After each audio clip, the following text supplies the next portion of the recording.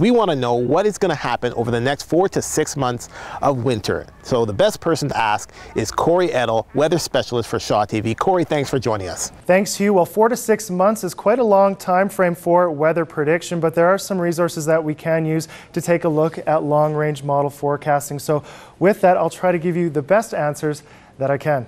Well, you know, Cory, over the last 4 weeks, we haven't had much rain. We've probably had 1 day of rain. Will we see snow or rain before Halloween?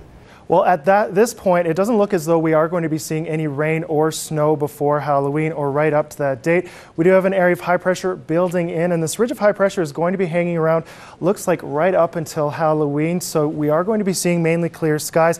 This is just one of the models that I do use for some of my forecasting. With that area of high pressure hanging over much of the prairie. So once we get to Halloween, we're going to be seeing fairly clear skies and some above seasonal temperatures. So far, it looks like you are not going to have to wear that winter coat over your Halloween costume.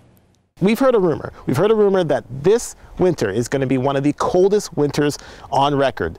Is this true? Well, Hugh, as far as predicting whether it's going to be the coldest winter on record, hard to do so. There are many people that say yes, it will, and there is some data that is at least presenting that it is going to be below seasonal temperatures. This area of blue covering much of Western Canada, including us here in Red Deer in Alberta and northern areas of the country. This is long-range model output done by Environment Canada. This was at the beginning of October for the months of October, November, and December, and it is pointing towards below normal temperatures. So at least as far as Environment Canada is concerned, this winter is looking to be a bit on the cold side. Farmer's Almanac also looking to our winter to be very cold and average snowfall, this falling right here in the Red Deer region. So whether it's going to be record-breaking, I'm not sure. We are going to have to really sit it out until we find out whether any records are broken. But data so far is pointing below average temperatures.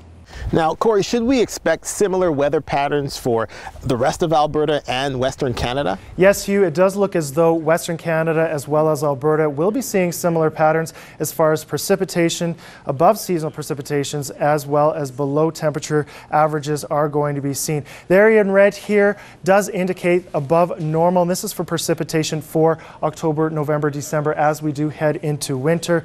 With that, areas to the north in Western Canada will be seeing below normal precipitations. As we take a look at the temperature once again, this area in blue covering all of Western Canada, below seasonal temperatures for winter. So seeing very similar conditions. Also the U.S. Farmer's Almanac also predicting the same for much of Western Canada. Cold as well as snowy conditions. The good thing, the long-term forecast and model output showing that our summer here in Red Deer could be above seasonal, warm and hot in many cases with average rainfalls.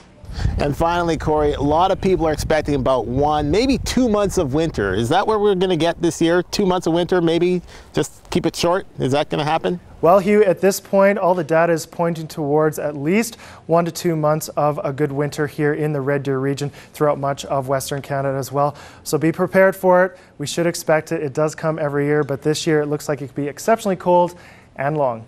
Thanks, Hugh. Well, thank you very much for joining us, Cory. You're welcome. All right, that's Cory Edel, weather specialist for Shaw TV.